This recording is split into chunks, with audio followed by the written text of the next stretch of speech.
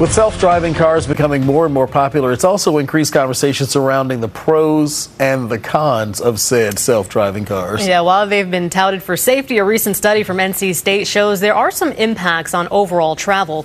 CBS 17's Amalia Roy is digging deeper into the study after speaking with one of the authors. Self-driving cars can slow down traffic at intersections. The reason? Safety. We have programmed autonomous cars to be more cautious, so that we can increase or maintain the same safety level. And as a result of that, what they do is that they maintain a longer distance between them and the car in front of them. Professor Ali Hajbabai, one of the main authors of the NC State study, says it comes down to communication.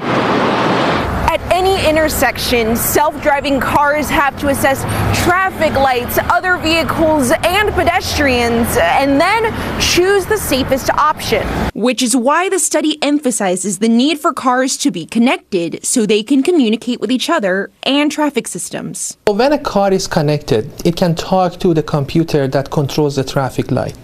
And as a result of that, that car can have an understanding of when the traffic light is going to switch from red to green. Professor Hajbabai says the technology to do this exists, but requires changes in autonomous car design and traffic infrastructure to make it a reality. Luckily, we have time before these changes would need to be implemented. It's a long way to get to 30–40% of autonomous vehicles, and by that time, hopefully, their logic is changed. In Raleigh, Amalia Roy, CBS 17 News.